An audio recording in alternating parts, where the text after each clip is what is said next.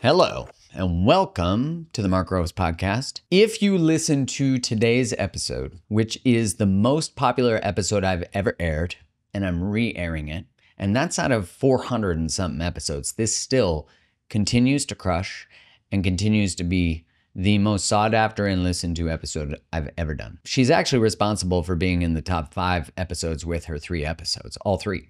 And that's Sarah Baldwin. If you listen to today's episode, you will be in the top 1%, 1% of 1% of relational self-awareness. So essentially, what someone knows about themselves and how relationships work and how they work in relationship and how to navigate other people's stuff with their stuff. This is single-handedly the most important episode I've ever done. And I look forward to diving deeper with her in this subject and you diving deeper with her in these subjects because she's one of the most profound teachers. And this one, we explore attachment and attachment theory and how it works with the nervous system. It's so incomplete to just know attachment theory, and I would say it's incomplete to just know how the nervous system works. The merger of these two modalities, these two forms of knowledge, is exceptional and exquisite. And you, even if you've heard this episode before, you're going to want to listen again because you're going to pick up so much more since you learned about yourself from the previous one. And if you've never listened to it, get ready to have your damn mind blown. I promise it. It's incredible. So make sure you hit the subscribe button and the notification button because this is what we do, is you just keep learning how to be a better humaning in the world, relationally connected to your purpose, understanding your body, all of that stuff, being better at love. There's actually no greater predictor of your health and the satisfaction of your life than how you relate. So boom, shakalaka, drop the mic, enjoy the episode, hit subscribe, makes me feel good, makes you feel good. Let's change the world.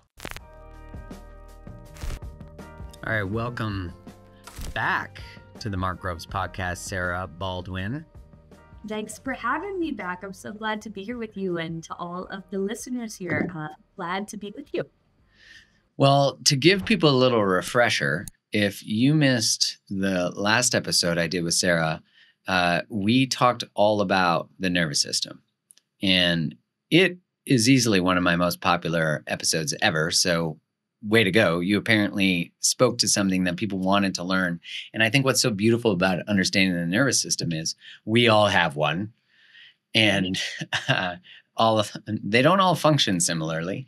But the whole goal is to get to some place where we can sort of, I guess, feel like in the midst of conflict, we're like a monk hanging out like, oh, that's interesting that they're upset right now, you know? And we spoke about talking about, both one of our favorite things, which is attachment theory, and its overlap with the nervous system, which I'm so excited to hear. This is like two things making sweet love and then producing a baby that is going to have good attunement with mom. Let's call it that. That sounds beautiful. That's exactly what we're going to be doing in this episode. Yeah, I get really excited about the intersection of polyvagal theory, which is really the understanding of our autonomic nervous systems, and attachment theory, because they really are like they're family members. They go hand in hand. One can't be without the other. And polyvagal theory is really the underpinning of attachment theory. I'm sure there's listeners here who have read a lot of the attachment books that I have on my shelf. I know you've probably read, Mark. You definitely have. Everybody's read, or a lot of people have, like Attached or Diane Poole-Heller's work on attachment. And you've listened, you're probably versed in some way in attachment. But when we learn about it, and you might say to yourself, oh, that makes so much sense. That's exactly what I do in my relationship. It's really nice to have that understanding. It's very important, actually. But have you noticed that when you actually get into a relational dynamic where, let's say there's a rupture just means disconnection, where our systems feel unsafe, that what you learned in that book goes out the window. And now I'm actually having an embodied experience. So it's not that I'm wanting my system to pull towards them and feel this need and to get them close to me. My system has essentially taken over. My autonomic nervous system takes over, takes the steering wheel and says, don't worry, Sarah, I've got you. Here's what we're going to do to maintain safety. Or for others of us, where we just feel totally checked out and I just want to get in the car and drive to Montana and never look back. And you're like, am I really choosing to do this? No, it feels like my body is taking over. And that's our brilliant, what I call our self-protective circuit or our autonomic nervous system saying, I've got you, I'm here for you, so that we can maintain safety. Beautiful. And I was just sort of laughing with that reference to driving to Montana, because I think a lot of people drove to Montana actually literally depending on what state they were in. I know a couple of Canadians that got out. The dysregulation, they're like, fuck this noise, I'm going south. And yeah, exactly. Okay, so maybe to give some background and as reference, I would definitely recommend listening to the previous episode Sarah and I did. As well, I did one on attachment with Sylvie Kokashian, which was really beautiful. But maybe we could give a background first on attachment theory, if you could walk through that, and then on polyvagal, like the kind of need to know for this. Absolutely. And I think really important understanding how they go hand in hand. You need the other to go together. So how attachment theory is really how we connect or relate to other human beings.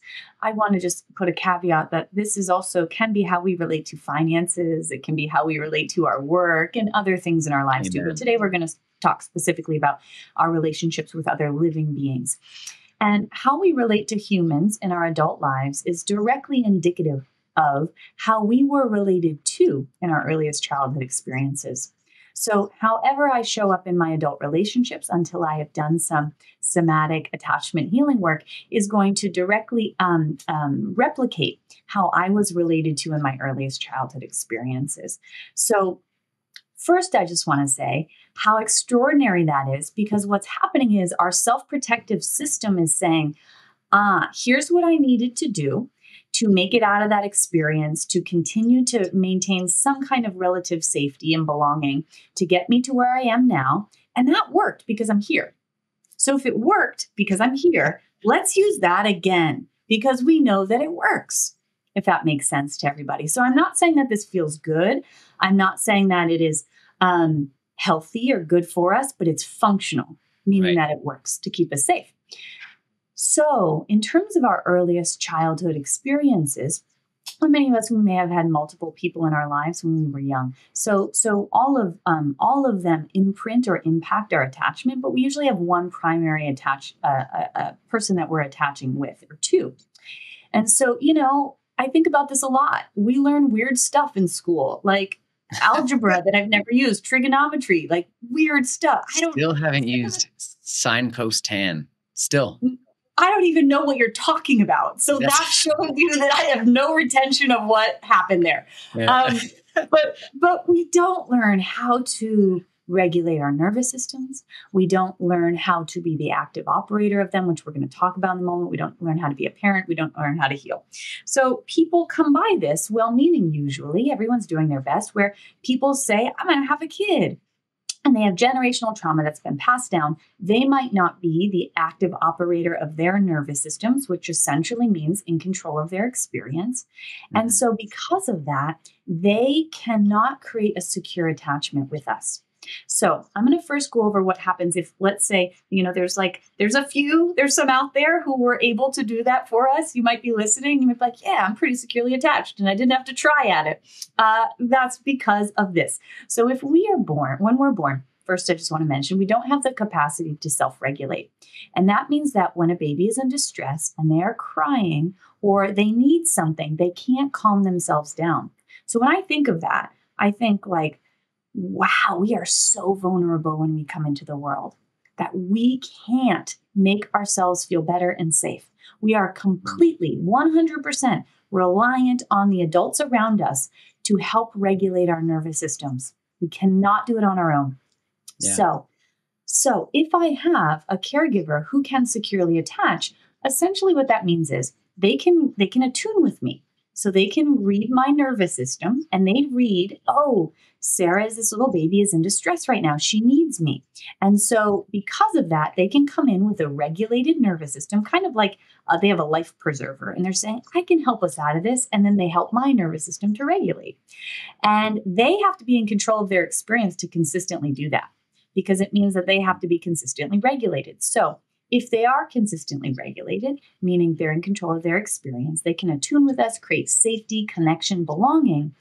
As a result of that, we will more often than not be able to create a secure attachment in our systems, which essentially means, just in a nutshell, that we can experience closeness and that feels safe with another human being. And they also teach us that we can experience space because as we grow, we develop the ability to now self regulate. And that means that, and we see this with young children as they're wanting to create boundaries, like put me down. I don't want to be held anymore. I want to walk in this room by myself. And if I have a securely attached parent, essentially because they feel safe in their nervous system, they are comfortable with me taking space.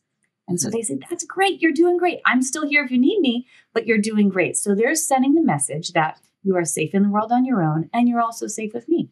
And as a result of that, what happens in our adult lives is that relationships are filled with much more ease. And when a rupture occurs or disconnection, we know that everything's going to be okay. It doesn't mean the relationship's over. We can communicate our needs. We can have vulnerability, intimacy, sexuality, all of the yummy, wonderful things we're all wanting. Now, for a lot of folks listening, they're probably saying, I did not experience that. That's not how relationships are for me now. They are exhausting. It takes all of my mental power. I don't even know what's happening in this relationship. Like, what the hell? So if that's you, let me I'm knowingly laughing. Yeah. I'm like, that was great. It's like, that would have been nice. Yeah. Yeah. Can you imagine now? I mean, I think about that sometimes like, wow, what life could have been like if that was the way I always navigated the world. And what life can be like when we come home to ourselves and home to a secure attachment that we earn, which is so beautiful and possible for us. It's so beautiful to think of because it's so interesting, the complexity of accepting or exploring childhood things, because my parents are amazing. And so I have to humanize, like take them off this pedestal that protects me from actually experiencing that there might not have always been attunement. There might not have always been safety. And that not necessarily having to have anything to do with their character or their, right? Like it's just their humanness.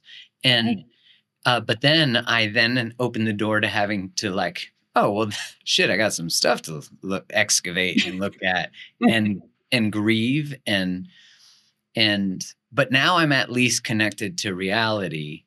And I feel like on some level, humanizing them actually takes the pressure off the sort of idea of them.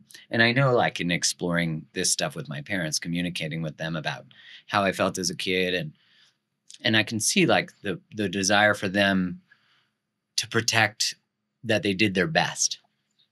Yes. Yeah. And I'm like, no, I get that. And I just need to clear this thing, or like for you to understand the impact it had upon me or whatever it might be. And it's actually been pretty amazing to see. At first, when I first started this work, they were not like, yes, let's sit down and jam on all this stuff. But they were curious and they were open, which I know is not everybody's experience. But I've certainly heard so many parents say things like, well, I did my best, or like, I was the best, you don't know this, or, they like get defensive because they're trying to not feel shame. And pain. Yeah. And like, I did my best, but it wasn't enough, right? That feeling. But man, is that ever sort of like where the juiciness of humanity is? Because now there's like, everyone's pain has a place. And like whatever pain made it so they couldn't show up fully is now has a seat at the table too. It's so interesting. And I think for you listening to just like pay attention to all those little nuances of like wanting to caretake mom or dad from the feeling. And I don't know if there's more you can say to that and how that even relates to nervous system regulation and like healing it. Yeah. Us having an inhibited secure attachment does not just happen when we grew up in homes which we'll get to in a minute, the other kinds of attachment styles, but homes that were egregiously dangerous or violent, or filled with trauma. This also happens when we had loving parents who showed up for us and were doing their very best. And they would give their lives for us and do whatever they could for us. And so what can be so confusing when I work with lots of folks who have that experience of feeling a lot of shame themselves, like, how dare I even look at this, because my mother sacrificed her whole life for me. So, and everything, this is just an example, and the thing she desired for me. So how can I possibly look at that she parentified me in some ways, meaning I felt responsible for her happiness, because look at everything she did. Look how much she loved me. And so what I invite in is that it's not negating any of those things. Yeah. It's instead, and when we look at this from a nervous system perspective or polyvagal perspective, we can see that that person or that caregiver, I'm giving an example of a mother, what was really just happening in her nervous system is that she felt unsafe inside from when she was probably a little girl. And then as she grew, no one showed her how to bring regulation to her system. Perhaps no one was able to experience intimacy with her as a child. So how would we change what we don't know how to change when this work is still not normalized in the world? It's not like, I can like go turn on, I don't know what, like whatever show. I'm trying to think of the shows that like my mother would have been watching, but I can't think of any right now, everybody. I was going to say Friends, but that's Coronation Street was my parents. Yeah, exactly. Were all the shows awful back then? Because it just feels like it. So, I don't know. I feel as though they probably were. I don't know. But my point is that we can't change what we don't know. And this work wasn't being taught. Right. So how could we do better when we know better? And so first changing our lens and look at it, and then with compassion, being able to take tolerable steps towards being with not only what was, but what never was, because that's how we make room for what can be. Yeah, so that's beautiful. We have to be able to be with what never was, which brings up lots of grief and pain, especially if we had parents who love us so much, because what that requires them to look at is the results of what they weren't able to provide.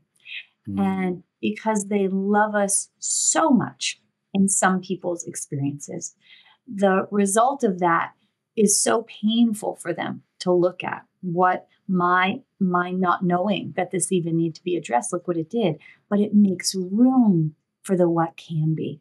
And so for folks who have parents who are resistant right now, I want you to know their resistance, and this isn't to excuse it, but the resistance is often because their system is saying it is too overwhelming for me to look at that right now. And the more that, as you mentioned, Mark, the working towards that and seeing if there can be a loosening of it and making room for it, the experience of not only what was, but what never was, really can allow for the processing of, now what can we do about this? And it's never too late. One of my mentors, Peter Levine, says it's never too late to have the childhood we deserve. And I don't just mean that with isn't that beautiful? And what he means by that is not just with our caregivers in the here and now.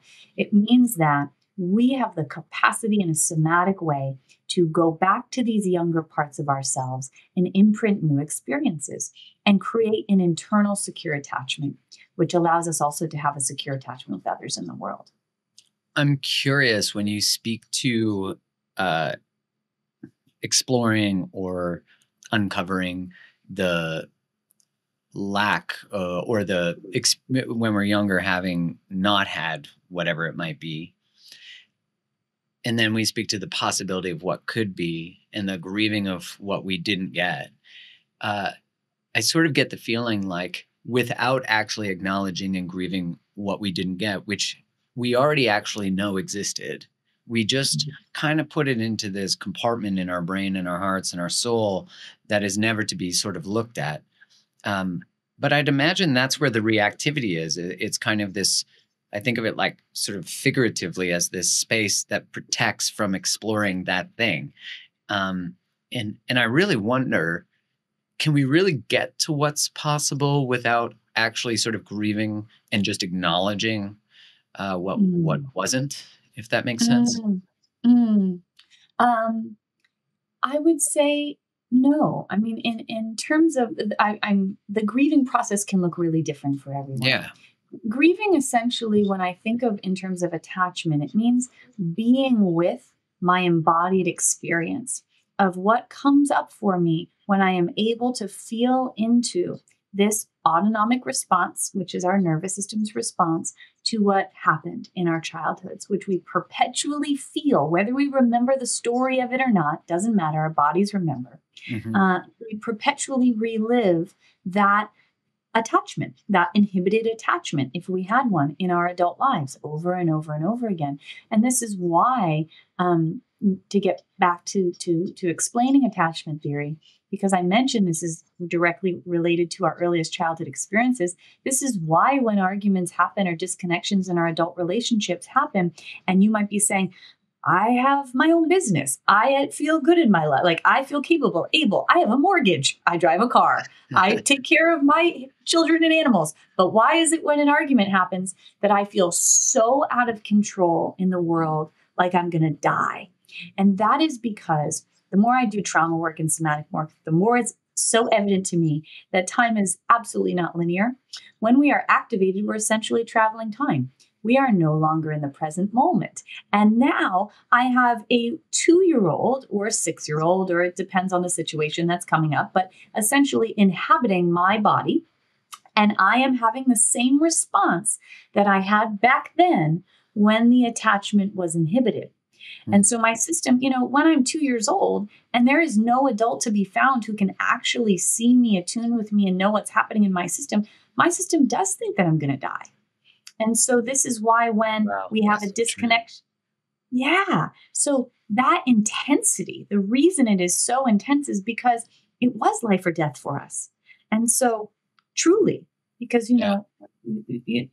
if we consistently did not get those things in our, and we didn't have our autonomic nervous system to come into play, which I'll explain more about in a moment, we wouldn't have been able to make it through. So this is just to I guess I want to really explain to people, if you have that experience, just know that makes so much sense, because our systems, when they're activated and they are seeing threat where there might not actually be threat, essentially what they're doing is bringing us back to that experience, and they're thinking that it's happening again, which is trauma's relived in our systems, or attachment trauma. That's interesting. So it's almost like, I remember a guy explaining that, imagine if time wasn't on a string, but rather a football field all laid out at once, that every moment is actually occurring in every moment, which is a bit of mindfuckery. But like, as you explore that when you're experiencing this sort of reactivity, that you're kind of straddling two moments, the one where it was created and the one that you're in. Yes. Wow. Yeah. When you think about that, like, the memory was created through the eyes of a 2-year-old. So the fear of death, or the fear or the anger or whatever it is that feels very toddlerish, is so valid through the lens in which it was created. That really is beautiful. Like, that makes me emotional to think about how much compassion we can have for that reactivity that might be destructive in our current relationships, and maybe never really allow us tons of closeness. And maybe we have a hard time actually even tolerating our own toddlers' outbreaks because of it, which you were saying. Yes, very, very true. It happens a lot. Wow. Okay. So should we go to what are the different attachment styles, and then polyvagal, or like, how do you want to? I'd love, if it's okay with you, to describe them together at the same time for each attachment style. Okay. Perfect. That sounds like exactly what I was going to do. So perfect. Excellent. I'm so glad we're on the same page, Mark. So if we're securely attached, like I mentioned, that we got that from our childhoods, our system learns, I'm safe in the world and I'm safe with others. And so bringing in our autonomic nervous system, which is what polyvagal theory is all about. Our autonomic nervous system is what I call our protective nervous system. On the last episode, I mentioned that I use the analogy of a special ops team, because it's the best of the best. It is the most exquisitely self-protective part of our being. One portion of it's 500 million years old. The other's 300 million years old. That's incredible. So just to give you a sense of its capacity to keep us safe. And that's its primary job. It survived. It survived. Longer than Microsoft. That's beautiful. Longer than mycelium and Microsoft. That's a big thing to think of. Longer than mycelium. which is a whole other incredible organ. I'm actually not sure exactly on what mycelium, because there might be someone saying, actually, I'm a mycelium expert and it was 600 million years, so I can't be entirely sure on that. Yeah. But I do know they're both old. Autonomic. Yeah, they're both old. So my point in explaining that is this is a highly intelligent system within every single mammal. So not just humans, all mammals have this system. And there are 4 primary states within this autonomic nervous system, really 3. We'll go over 4 though. So one of those states is called our ventral vagal complex, or a state of regulation. And essentially think about this state as our self-protective circuit gets to rest. It's saying, we don't need to do anything because you're safe right now. So I like to think of it like the self-protective parts are standing at our side instead of standing in front of us. We can walk, we can be free to connect with the world, connect with others. We're in flow, we're not feeling stuck. This is where joy, connection, intimacy, vulnerability, creativity, wonder all live in this state. And one of the predominant reasons for unhappiness that so many of us experience in our lives is because we're not spending enough time there. So if we've had consistent experiences in childhood where relationships were safe, we're going to resource our ventral vagal complex, meaning we are going to hang out in regulation a lot because our systems, especially with people, because our systems are saying connection is safe. And also I can be safe by myself now. And that's our goal. Sounds like the spa. It is just like the spa. Yeah, so that we can, and part of somatic healing work is to become what one of my colleagues and mentors, Deb Dana, calls the active operator of our nervous systems. Essentially, to go back to the monk thing you said, essentially that means that I'm in the driver's seat of this vehicle. I now spend the predominant amount of my time in my ventral vagal complex regulated.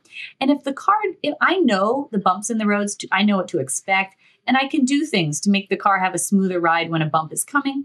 And I rarely really go off the road, but if I do, I can bring myself back onto the road.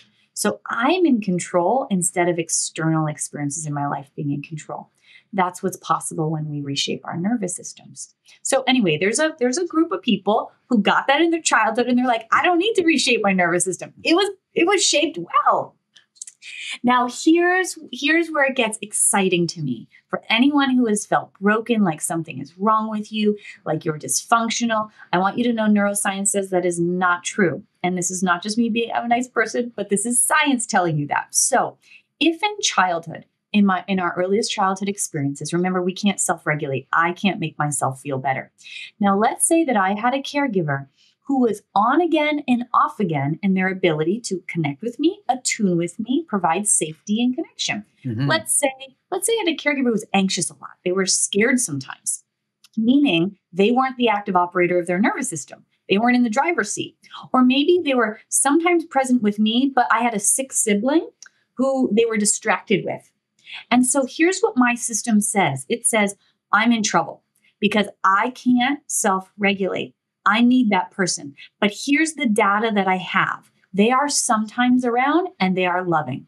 So my system says, what I'm going to do is whatever it takes to keep them close to me. I'm going to do whatever it takes to keep them close, because if I can do that, then I will be okay. So we are our nervous systems, and then our nervous system comes in and our autonomic nervous system says, you know who will do the trick here? Your sympathetic nervous system. This is the system we want because this is our system of doing stuff. It's our mobilization system. So if you're seeing here, my system is saying, I need to get my caregiver to stay close with me. I have to mobilize to make that happen. I have to have energy in my system. Mm-hmm. So our self-protective system it's our sympathetic nervous system. I like to think of it like them coming to step in front of us. And they're saying, I've got you. I'm going to do whatever it takes to keep them as close as possible. I'm going to make them happy all the time if they're sad, because I need them to be happy and regulated, because if they're regulated, I will be regulated. I will be okay. So we might find ourselves doing that in a role in our family system. We may find ourselves having a lot of outbursts because we know that they'll show up if we have a lot of outbursts, and many other behavioral responses to get them to stay close to us. And as we develop, so first, that's freaking brilliant. That before that I could tie my shoes, before you could write your name, your nervous system could show up for you when the adults around you couldn't. That is so extraordinarily, exquisitely beautiful that our systems can do that. 500 million years of brilliance there. Yes, 300 actually for our 300. sympathetic. 300. The next one is 5. So, but yeah, it's brilliant. So, a couple quick other things about this sympathetic system. So, if we're more what's called ambivalently or anxiously attached, we are going to be resourcing our sympathetic nervous system. That's going to be something you know. So, if you're familiar with experiences like anxiety, worry, frustration, fear, terror, rage, panic attacks, your heart rate increasing, having racing thoughts about how they're going to leave. And I got to make sure that they don't leave. And even though they've been here for 20 years, maybe they'll leave on the 21st year. I don't know. And they haven't done anything for me not to be able to trust them, but they might at any moment. So I have to look at their email, or I have to look at their phone, or I have to keep tabs on them. They're 10 minutes late. What does that mean? That's all a result of you resourcing your sympathetic nervous system, because your system learned in your earliest childhood experiences, this is what I need to do to maintain closeness and safety. I have to keep someone close to be okay. Now, when we got to an age where we were developing our ability to self-regulate, meaning our system was starting to say, yeah, I think I can take up space in the world. I think I can regulate. For many of us, we may have had caregivers because they were anxious in their nervous system. They felt scared. They weren't regulated. A child learns to walk out of the room and the parent says, be careful, you're not going to be okay. Wait for me. You're not okay. Don't fall.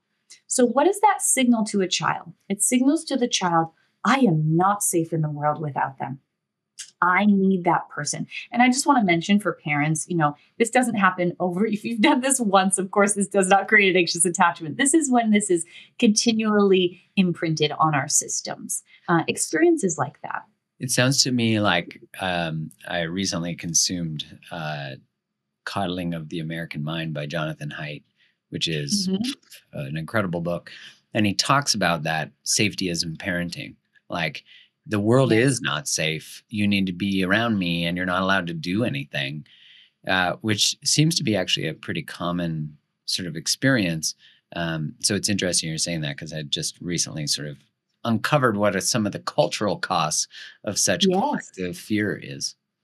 That's right. And it is so important that we are teaching children once they are beginning to develop their ability to self-regulate, that they can. Now, it doesn't mean that I'm like, leave the house, but I'm showing them like, you're doing a great job. I'm right here. I'm not going anywhere, but I want your nervous system to have the embodied experience that you're capable and able and okay. That's the key then, hey? That's the key. I'm here, but you're free kind of. That's exactly right. That's exactly right. Come get me if you need me. I'm right here. And depending on their age, if they're really young, the parent's really watching, but not that term helicopter parent. What essentially that means is, if I could decode that in a polyvagal way, I would say that parent has a sympathetically evocative nervous system, and their system is saying, my child and myself are not going to be okay unless we are glued together like this. That's what makes us safe. Does the attunement, like you said, like checking the email or even protecting your child, does that in some way get us regulated again? Like, is that like, do we get rewarded from a physiological perspective for the like, oh, I read the text and there's no emergency, or I read, Yeah. So essentially, when we are in dysregulation, our systems think we are either in danger or we are in life-threatening danger. Danger that could lead to life-threatening danger or life-threatening danger. So this is serious stuff that our nervous system thinks is happening. It doesn't actually just think, oh, that so-and-so's 20 minutes late and it's probably nothing. My system thinks like, this is so dangerous, this could lead to me dying. So this is a big deal. Yeah. So an analogy I would use is like drowning. So our system is essentially saying, I'm drowning, there's no boat around or life preserver. And I do know there is a way that I can come up for air, that I can feel a bit of safety. Now, it might not be lasting, but I'll be able to come up for air. And that might be by checking the email. Oh, good, there's nothing in there. Or I'll call 17 times. And maybe on the 18th time, they'll answer. And then they do answer. We come back into connection. And it's almost like, oh, I got a breath of air after almost drowning. And this is why. And here's what a secure attachment looks like. We'll get to the other attachments. But in that analogy, the secure attachment is, I've got a raft. I've just been floating on this raft. It's nice. I've always got this raft. It's a part of me. I could just like flip a switch and I become the raft, maybe. So it's not something separate for me. I mean, I'm just floating along. So when we come into a secure attachment at first, as we're healing, people will very commonly say, I don't know, the relationship just feels like they keep being there. They're there, not like in a codependent way, but like they're there and they're consistent and they ask me how I feel. And, it's like they're not going anywhere. And it doesn't feel as that drug that I was feeling before, or that level of excitement. And what happens is fear and excitement both are very flavorings of our sympathetic nervous system. So we can get confused with what feels exciting and really what is a activated, dysregulated response. So like an unhealthy connection, someone who's not reliable, someone who maybe gaslights us, someone who's dating other people and lies. We can confuse the fear, like they're not going to be here for me, with excitement. And then, because I've often thought like the arousal itself, especially if we, let's say, have sex with them or whatever we might do, treats like sort of re-regulates us on some level, but really it's so temporary. But again, you're saying it's the like coming up for air, good kind of air, at least it feels good, but it feels good for a moment. And then we're back to the drowning experience. And just a little caveat on that is who we pick in our partnerships is directly indicative of how we related to in our earliest childhood experiences until we change that. I mean, and this happens on a subconscious level, which is so fascinating. It's nuts. I was abandoned by my biological father and neglected by my mother. My stepfather was dangerous. And so I picked from the time I was 14 until like my late 20s, mid 20s, I would pick everyone I picked. I didn't know about, but they would have another significant other that I would later find out about that they would, of course, leave me for over and over and over. And I didn't know about the other person. I didn't know about that consciously. But why was that happening? Because my system was saying, this is what love is. This is what it looks like. Familiarity. People leave you. You have to try to earn it, but you never will.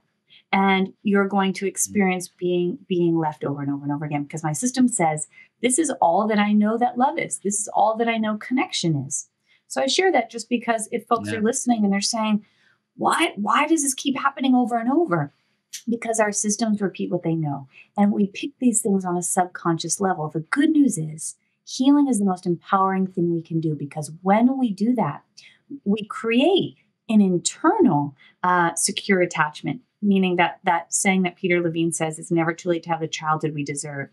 When I could give myself, the young parts, what my caregivers were not able to give me, the young parts get a new imprinted experience. And then those young parts of me were no longer drawn to people who were going to replicate my childhood. They were drawn to people who were like me, adult me, meaning who were like what I had given them. So that can actually happen. I like to demystify it because it can be so, intangible in terms of how do we actually do that.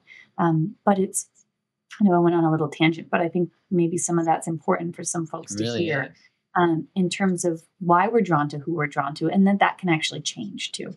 That's so powerful. Like I think of a period of time that I spent very drawn to unavailable people, and like really good, I mean, they were good people, but the really good women I ran from. Like if I knew that they were like reliable and, not just out of a relationship or, not potentially dating other people, I was like, there's not a connection. Or I feel and I've been watching, have you watched, and I say this with trepidation for judgment upon me, have you watched Love is Blind 2, the second season? No.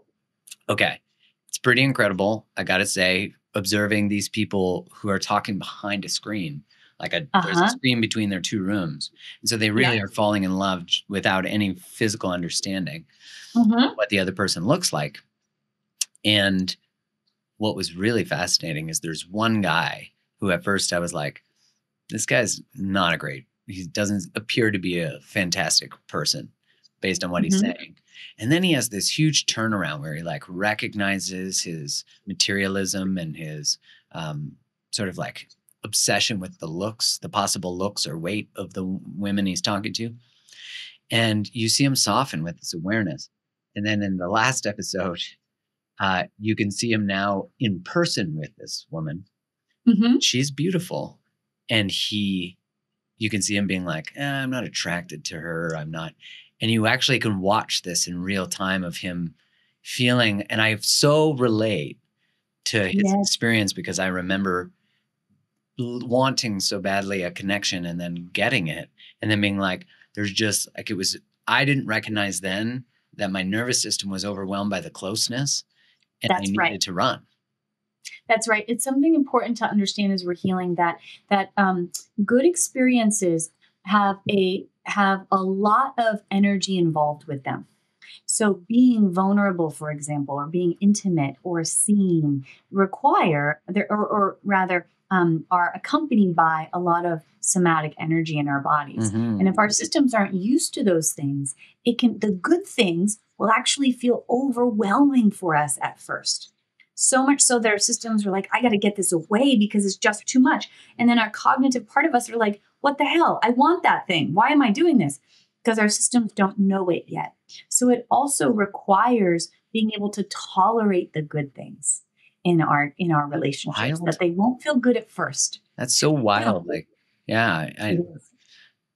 To think that, and I think for you listening, like it's interesting that we will not let ourselves win or let ourselves, because like the healing that has to occur, the acceptance of what wasn't. And, I feel like so much of my experience was from adult relationships that had betrayal that created this new unconscious fear.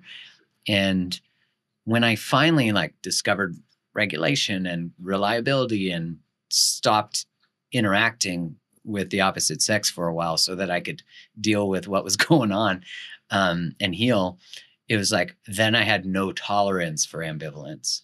I was like, no, if you're unavailable I'm not available to unavailability anymore. It's unattractive. That's right. Don't get me wrong. I was still aroused by it, but Yeah, I know what you mean. Yeah, and that's the beauty that happens. You see, this self-protective circuit we have, it has this database that I mentioned in the last episode of all of our past information. So it looks to this database to decide what to think of the current relationship that I'm confronted with or in. And so think of your romantic partnerships. Think about this for a second. They usually become our person. It can tend to feel like family. Maybe we even cohabitate with them. We do daily things together that you would do with family. So guess what our threat detector does? It says, what does this remind me of? It looks to the database and says, oh, this reminds me of what it was like with those caregivers or with that past relationship. And what happened there? Oh, definitely don't let them too close, or definitely always be happy, because if you are ever angry at them, they pull away and shut down, and that feels very dangerous. So our systems then say in a millisecond, it says, I know what this is based on the past, even if it is different, and says, based on the past, what we needed to do to maintain safety to get you here alive was this. So we are going to do the same game plan now. And then we find ourselves showing up relationally the same way that we did in the past, based on the evidence that we have from past experience. So part of our work is giving ourselves disconfirming experiences, meaning we need to fill this bucket or this database with new experiences of safe connection. I love that, disconfirming experiences. But how brilliant a system of associative data, I forget what the data is on how much data the unconscious mind can process, but it's insane the amount of information it's bringing in, but beautifully canceling it out of our lived experience so that we don't have to, so we can process other things. But what you're saying is I think for you listening, my mind is being blown just with how relationally all those things are going on. And then we often wonder, why do I want love? Why do I want safe connection? Why do I want to be better at this? And yet I just can't seem to. Mm-hmm. I think what's so beautiful about it is a part of our systems never give up. Our truest self parts no matter what, they're saying, but I think it's possible. Right. And I'm going to go at that again That's to try love, to make right? it, That's you know? the allure. Yeah. Power. And that's right. And there are things that we can do. So maybe going through just the other two and how attachment styles, how they relate to polyvagal theory, and then some tools I can That sounds great. impart. So the other attachment style is called avoidant, or this is another one. So remember, when we're born, again, we can't self-regulate. So we're in trouble. And if we had caregivers who were neglectful, they weren't there, or they were dangerous to us, our system says, wow, I'm in trouble.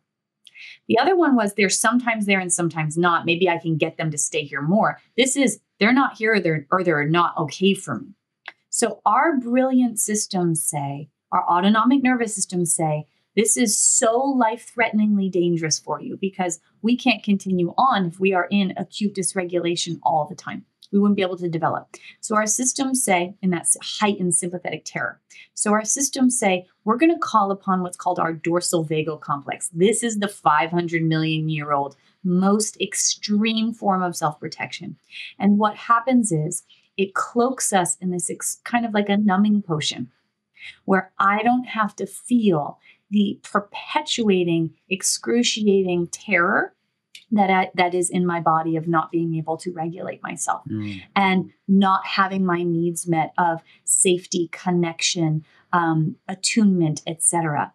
And so even when those things are unavailable, our systems can fortify and shut down in this state of immobilization.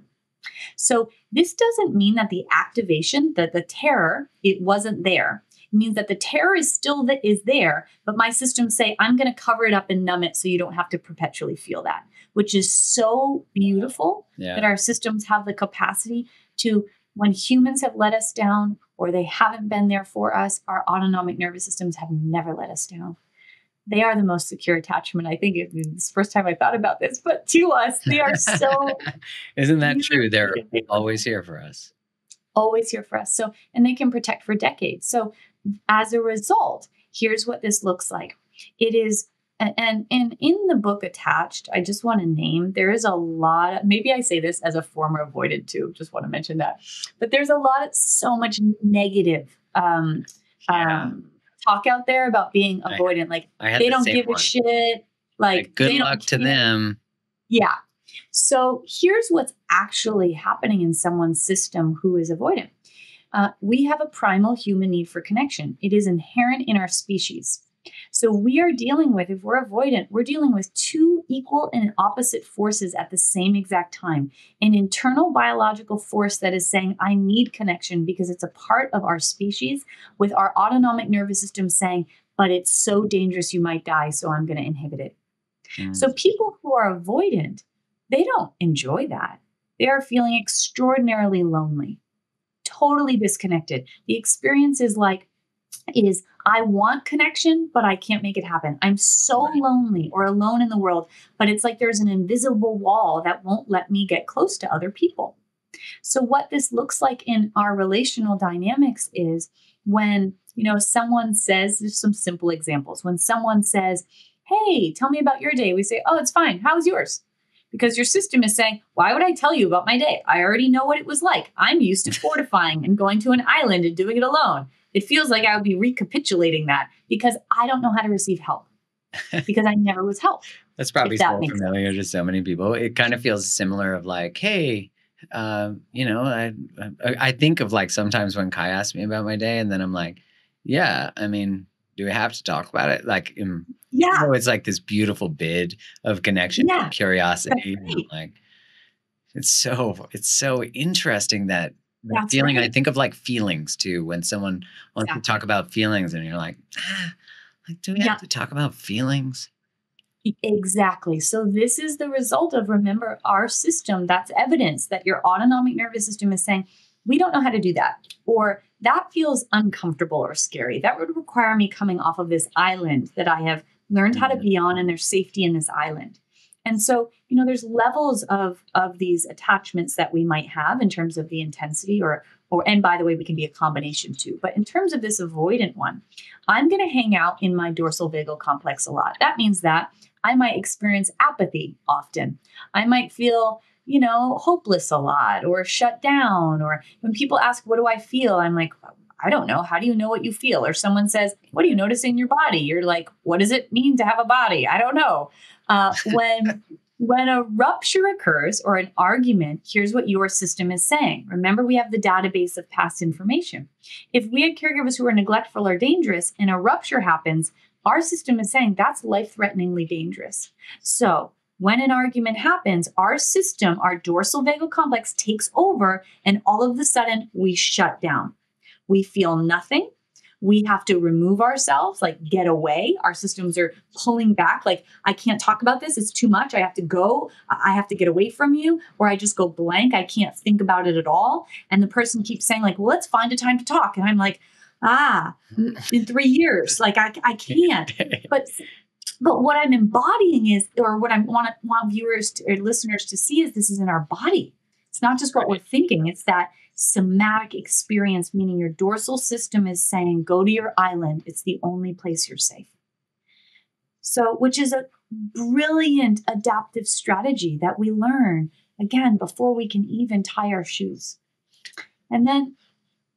No, go on. There's just one more real quick. The last one is the disorganized attachment. So this is the result of our caregivers being on again, and our caregivers sometimes being a source of safety, sometimes being a source of danger. So, I had a caregiver whom was sometimes really nice to me and then sexually abused me. So how confusing for my system. And they were the only person nice to me in my childhood. So I needed that niceness to survive, coupled with, whoa, they're extraordinarily dangerous. So I give that example. That's just one kind of experience that can create a disorganized attachment. Or maybe my parent was sometimes really nice, and then they lost complete control of their nervous system and they would scream at me or berate me. Or they gave unwinnable experiences for me, like, hey, go do that thing. And then when I did the thing, they would say, wow, you don't care about me. I can't believe you went to hang out with your friends. So they were sometimes safe, sometimes dangerous. We don't know what to expect. So our nervous systems are going to resource something called freeze. Freeze is, you think of that like deer in headlights. It's tonic immobility. It's equal parts sympathetic. So half of team sympathetic shows up, energy, with half of team dorsal that's shutting down. And there's a lot of shame around this response because it's literally two equal and opposite forces. I'm sure there's people here who experience this. Think about for, anyone starting a business, for example. You sit down at your computer, you're like, there's so much to do. What do I do? Holy shit, there's 75 tasks today. I have to do it now because everyone else in life is ahead of me. And then your system says, but I can't do it. There's too much. No, but I have to, but I can't, but I have to, but I can't, but I have to, but I can't. Right. And 4 hours go by and you haven't actually accomplished anything, but you're so exhausted from what's happening inside. That's freeze. Or like, I need to have the conversation with them. No, I can't. They're going to leave. But I have to, but I can't. I have to. And then they're like, what's happening? And you're like, I don't know. But you don't actually communicate the thing. So that's freeze. Freeze is something like people spend decades in that. Oh, yeah. Freeze is a very common self-protective state. And it's a common one that we experience when we're disorganized. And so when there's, someone's upset, we just might go into freeze. We can't even respond. Or we may also notice if you're disorganized, we want people close. So when we want them close because sometimes they were nice. But when they get close, our self-protective system says, get away from me. And so this could be in a partnership. You're experiencing closeness and having a nice dinner and laughing. And there's connection happening there. And then all of a sudden, your protective system says, what do we know about this? They might harm you based on your past experience. And then what I would do is, out of nowhere, the self-protective system would come online and say, you remember that thing you did last year? That was so freaking rude. I'm so mad at you about it. I'm still mad at you. Wow. I didn't realize I was, but I am. And they're like, what? We were just connecting. Yeah. And then later you might feel like, I know, where did that come from? That was the protective part saying, get away from me. So there's two things happening at the same time. Come close, go away. Come close, go away, which our nervous systems are running the show. And by the way, in any of those attachments that I just mentioned, whether we're anxiously attached, avoidant, or disorganized, it's like our autonomic nervous system hijacks our being. Not to harm us, but to help us. Right. It's saying, this is dangerous. Here's the MO, or here's what helped me in childhood or in those past experiences, and I'm going to use this now. And then we kind of time travel, like I mentioned. We might feel out of control, young, scared.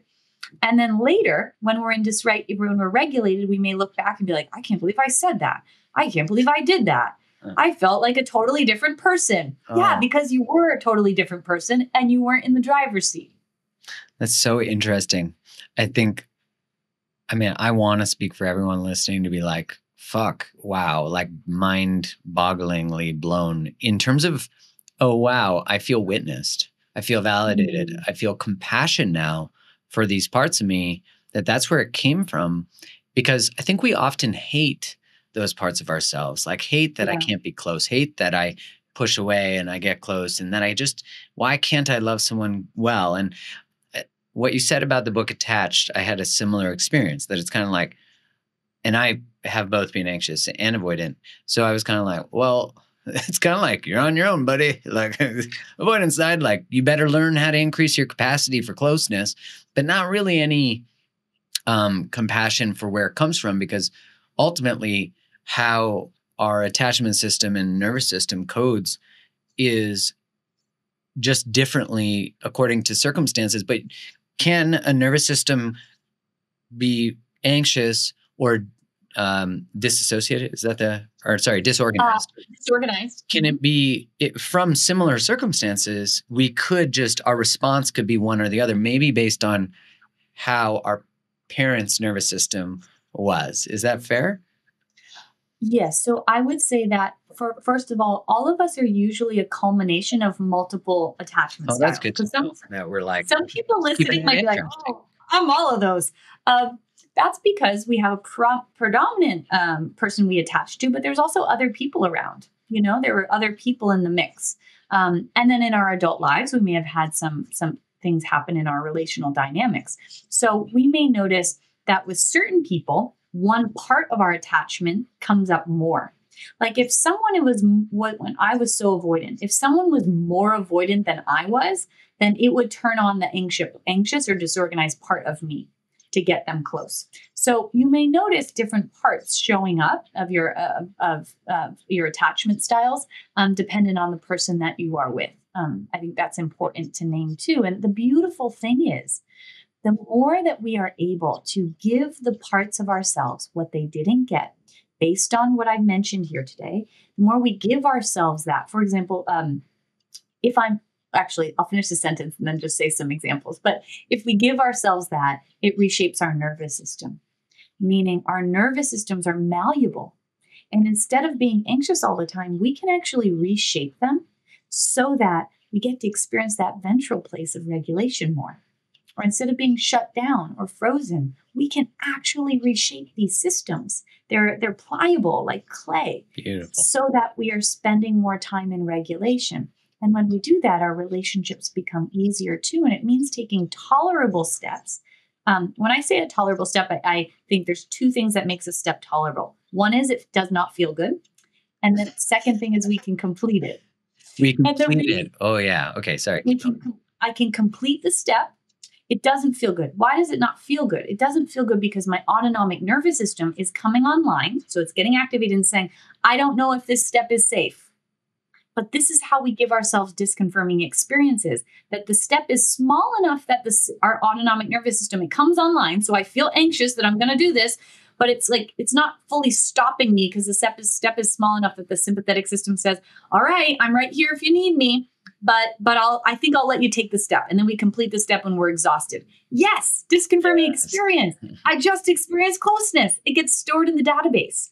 So we want to start taking, if we are anxiously attached, that means I want to start taking tolerable steps towards, can I experience self-regulation? Meaning, can I go on that walk by myself? And can I experience, most of it will probably feel shitty because my system is saying, I want to be with the other person. But can I notice maybe the beautiful tree, or if you're lucky, the owl you see or whatever, and take in just one piece of goodness around that? So can I build my capacity for self-regulation and doing therapeutic somatic tools to build your capacity for it?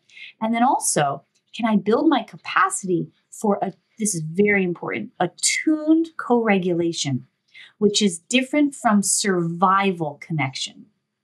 Same one. Survival connection is like, is the where are you? Come home. I need you close. Or I call a friend to rant at them. So I'm not actually connecting. I'm saying I feel so dysregulated, but I need another living being to be with me to feel okay. But attuned co-regulation might be something as simple as, let's say you're sitting down to dinner with your loved one or something, and really taking a breath and taking a moment and take in their eyes and their face, because this is where our ventral vagal complex lives, in our face. And just see what it's like to notice kind eyes looking at you.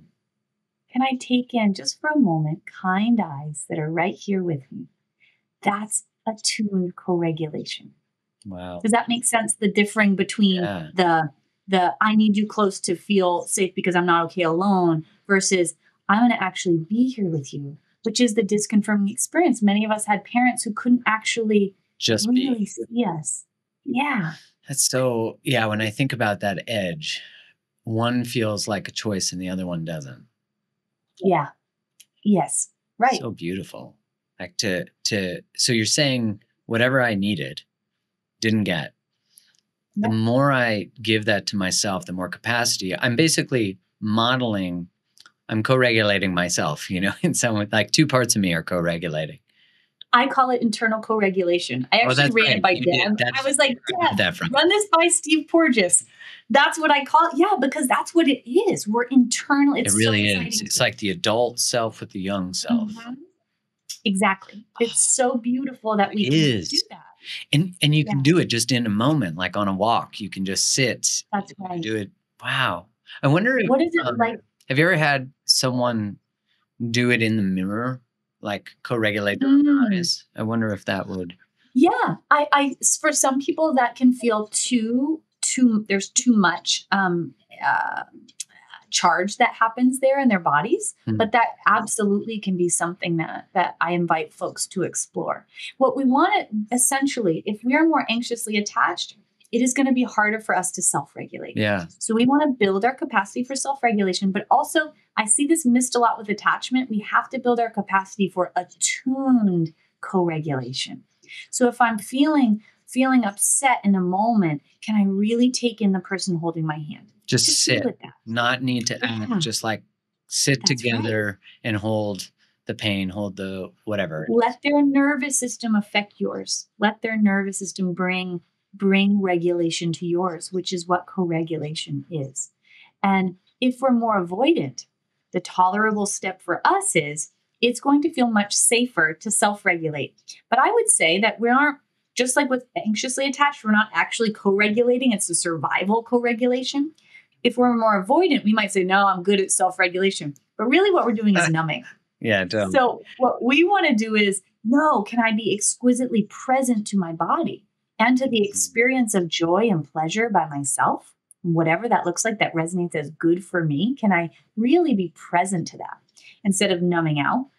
And then can I step off my island in a tolerable way as someone who was so avoided, that part of me that was like, I want connection with others. I would like make plans with, I'm going to show you what a tolerable step might look like. I would make plans with someone because I was so wanting connection. And then the day that I was supposed to be hanging out with them, I would feel this deep dread and would say like, I'd rather go clean the toilet than go out to dinner with this person. And I was so confused because I'm like, but I like this person and I want connection. Why is this happening? That's because my dorsal system was saying, but you're not safe to connect with others. So what does the tolerable step look like? Now, it might reach a place where the going on a hike or to dinner is tolerable. And what you can expect is, in it being tolerable, is you'll feel activated during it. You'll feel like I'm pushing myself. This feels hard and exhausting. And then at dinner, there's like a laugh that happens. You're like, oh yeah, that was nice to hear about their story. I talked about my story for 4 seconds, but like, that's a better thing that I used to do, 0 seconds. And then you come home and then you need to not be around anyone but your animals for 3 days. Great, tolerable step. You did it. So that's what it looks like. We want to begin building our capacity for those tolerable steps. If we're avoidant, it's going to be way harder to co-regulate. We want to work on that. And then embodied self-regulation. And then if we're disorganized, we might notice that both feel challenging. Probably co-regulation feels more challenging. But we want to begin building our capacity to step towards calmness. And one more thing on that. we want to let people close and then choose when we create distance. So let's say that's me. I let people get close, I push them away. If I notice that I'm with my partner and we're experiencing closeness, that instead of my nervous system taking over the steering wheel, I would want to clue in for my partner, hey, this is the pattern that happens. And I might say in that moment, can we stop talking about this for just a second? It felt like a lot. And we'll come back to it. So that's me being in the driver's seat instead of my nervous system taking over. Does that make sense? And you're like creating space for it. That's right. Yeah. But choosing the level of closeness. But also what I love about that is that heals the other person's fear of distance by saying, I'll be back though. Like, we're coming back. Just give me a second. That's exactly right. If an argument or a rupture occurs, the avoidant person's job is to say when they're going to come back. And do it. So we won't, and do it. We don't want to have the expectation of a step that's not tolerable, meaning to stay. If we override our nervous systems and just say, fine, I'll stay here, all you're going to do is shut down. You're not even there. Yeah. You can't even have a conversation. So they actually need to go away. But the more we can understand our partner and say, this is not because they don't care about me. This is happening because their protective system has a lot of evidence that people aren't safe and these kind of experiences aren't safe. So they need to go self-regulate so they can come back. And it's their job to learn how to say, let's reconvene in a half hour or an hour. And they come back. And if I'm anxiously attached, my job is to tolerate space. That's the self-regulating piece. To like regulate as you give them that space. That's exactly right. Which is not just for them, everybody. Right. That's the gift for you, because your work is to learn to self-regulate. Because the beautiful thing is, when we do this, as someone who is so avoidant that I literally wouldn't call people back for years, I had no connection to like basically any humans. I'm not even kidding you. Oh, wow. That I really want people to know that it is so possible to heal this and change this. And we need the somatic work, because this is somatic. This is somatic simply means it's happening in our bodies. Yeah. Nope.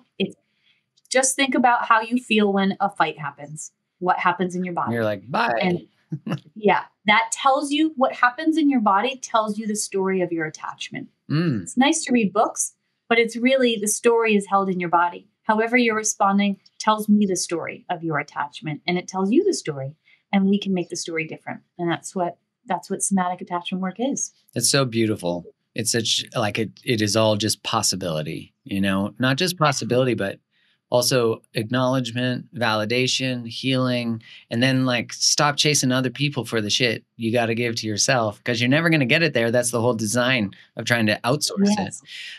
That's right. I have a couple of thoughts. One, I find that often in sort of the language and literature, because a common conversation about attachment, you're right, is more like anxious people are like, they're the victims of relational experiences. Yeah. And I don't want to dismiss that.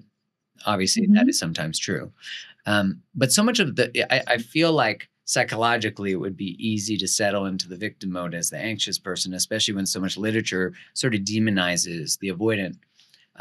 Especially when I think a lot of my experience of conversations about avoidant tendencies is they're often labeled as narcissistic, which I really do feel like extreme avoidance is narcissism, like far, far, far spectrum end. But I'm curious your thoughts on that, because like I feel like often the anxious person feels kind of fucked over. And yet in my experiencing of being avoidant, when I was avoidant, I did present as having high self-confidence. I really participated more in short-term relationships because I could control the depth of connection and intimacy. And I also sort of saw, like, I remember this one woman I was dating when I was in my late 20s, just after my engagement ended, where I was not available to relationship. What was I doing dating? And she was so incredible. And I remember she said to me, I'm really starting to like you. And I was like, oh God. And like my stomach got sick. I remember exactly where I was laying. And I pretty much ghosted her after that, which I have since repaired. However, I really feel like also ghosting seems to be quite more associated with like the avoidant side of things. So I'm curious, Yeah. one, on your thoughts of sort of the hierarchical structure that we create and the different attachments, and then maybe Mm, how ghosting shows up. mm. Well, I think they all can have a negative connotation. For example, the negative connotation I often hear with someone who's anxiously attached is you're needy. Oh yeah, that's Uh, very true. That's maybe one of the most common. We definitely do that for you're too much, you're needy. you're too much and you're needy, and your avoidant is you don't give a shit about people, and maybe you're narcissistic or something. So neither of those things are actually true. Right. If we can actually start to see, I so very much wish that when we are traveling time, every time, by the way, anytime your reaction doesn't match the circumstance, Yeah. meaning what's showing up in my system right now doesn't actually match the current situation that I have in my life, that is a clue that I have time traveled, meaning my system thinks that what happened in the past is happening again. So I'm essentially back there. Right. And if we could start seeing in terms of attachment, if we can start seeing, and again, this is not to excuse abusive behavior, egregious behavior, but simply to have an understanding of what's happening. If I can start to see that, oh, when I identify as female, when I would get a rupture would happen, I would become this tiny little scared, completely terrified little girl, and I would go hide under my bed. And so it didn't matter if I was in my 20s or if I was 3, I was going to hide under my bed because people were so dangerous or disappear from my body altogether. And so what we do as humans is we take people at face value as this is what you look like now. You're showing up as an adult in the world. But how often are people not actually showing up as an adult? All the time. All the time, younger parts are running the show. And so if we can just start seeing it differently, like, oh, that asshole person who like ghosted me. And again, I'm not excusing that behavior, but if we can start having compassion for ourselves, starting with ourselves, for that's no one enjoys doing that. Why are they doing that? Because their system is saying people are so dangerous and so unsafe. Intimacy is so dangerous and so unsafe. Love is so dangerous and so unsafe. I lost it once and I thought I was going to die, so I'm not going to let myself love another person ever again. And the protective parts are deciding this for us. And that's really what's happening when we are more avoidantly attached. That is going against human biology, meaning our systems are wanting attachment. Right. So I just want people What a to know that that person is suffering a lot. They're not enjoying that experience. They're suffering a lot because they have a biological need for connection, yet they're pulling away from it. So, and I can say personally that was my experience for so long. And then I had so much shame around it. Like, Right. why can't even friends? I would love someone's childhood friends that I knew for 20 years. They kept showing up. They're like, we don't care if you go away. We love you. They knew about my trauma history and they're like, it's okay. We're here. And because they loved me so much, I couldn't step towards them. It was like an invisible wall was there. And I was so mean to myself. It was like so unkind. And I just want folks to know if that's your experience and that's happening for you, to you, it's not happening to harm you. It's happening for you because your system doesn't know those things are safe yet. And if someone's anxiously attached and people are calling them needy, that's not true either. Right. There's a brilliant, resourceful young part that is saying with your autonomic nervous system, I am not going to give up on having the connection so that I don't die. That's what your system's really doing. And so if we stop taking people at face value, meaning what they look like in their numerical age, and we start understanding our autonomic nervous systems, our parts, and what's actually happening in our relationships, I think it can change everything because it's the starting point of, wow, now I see this is not happening to me, it's happening for me. And if it's happening for me, how do I talk to these protective parts to show them that life can be different now? I mean, it feels like that kind of work can completely change the world, that Yeah. I know Francis Weller said that we live in an adolescent culture, that we are collectively not adults. Like we don't live in initiated That's right. communities where we've done this sort of regulation. I'd say like our news completely dysregulates us. Oh, yeah. The way that we, All of these systems, though, are built on dysregulation. Politics, what is that really built on? A lot of people with entirely dysregulated nervous systems. like marketing And itself sort of appeals to often numbing the space of dysregulation. Like think of that's like right. one-click purchase culture or like alcohol or whatever it might be. Like Yeah. that's so interesting. Like when you think about it. Our whole culture is built on coping strategies. So Right. there's a difference between coping strategies and regulating resources. Regulating resources are things that talk to my autonomic nervous system and say, hey, we're safe. And it says, oh, yeah, we're safe. And then we feel good.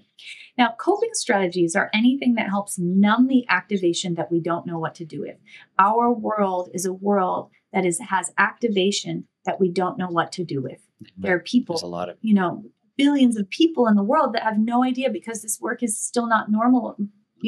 I hope it becomes as normal as Netflix, and I don't know anything about football, but like people who like football, whatever. But normalized. This is what people are doing instead of just, looking at TikTok. I don't know. I'm dating myself so much that I'm saying that, but you get my point that if we can normalize this and instead of coping, and there's nothing, I would say coping strategies, how great that we found them when we had nothing else. Like incessantly scrolling Instagram, sex, picking, cutting. I've done all of these, alcohol, drugs, working all the time, watching television incessantly. All of those things are coping strategies. And essentially what that means is it helps you not have to feel what's happening in your body. Mm. And our whole world is built on that. How do I not feel what's happening in my body? And the more we can decrease attention span, what we're really doing is helping people to not be in their body more and more. And the work is, how do we change what's happening in our body so it's a peaceful home that I can actually inhabit? That's what healing brings. What a beautiful thing that technology can bring this information to someone so they can choose their relationship to technology. And I say that's how I feel about it too. Yeah. Because like without technology, you and I wouldn't have met so many of that's right. the guests that. Oh, there's so many. I say that as someone who, I think it's the beautiful thing about technology that I love so much is that I can reach people who are in parts of the world who wouldn't have resources, right. And that I feel so grateful for. What a beautiful gift it is. But like every wonderful thing, right. There's always two sides of it, and just speaking to that other part of it that we want to be careful of for each of us. Well, if not regulated, we want to extract everything we can, and not dissimilar again to how we treat the planet often. Sarah, always an incredible pleasure.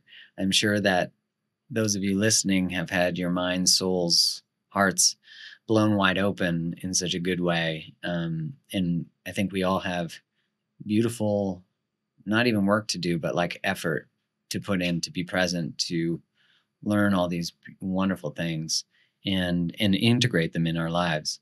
And, this should be mainstream. So make sure you share this, everybody, everywhere. Sarah, where can people find more of you? You can find me on Instagram at Sarah B Coaching or sarahbaldwincoaching.com. Perfect. And we'll make sure we put those links in the show notes. And Sarah, so much gratitude. Thank you for coming back on the show. Oh, thank you so much, Mark, for the work you put out into the world, for this podcast, for having me on it. I'm really grateful for you. Much love.